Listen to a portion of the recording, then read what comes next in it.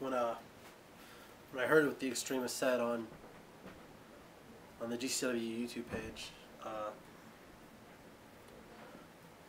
I was shocked. I was honored too. I thought he wants to fight me in his last match. He wants me to be the last person to beat him, and I was like, wow, I'm honored, Dean.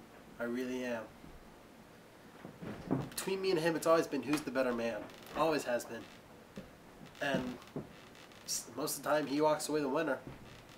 But there's a difference between this time, that I am the g.c.w champion. I'm going to keep this championship.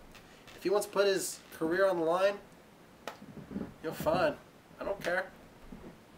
I'm going to take it. I want him to know that. See you later.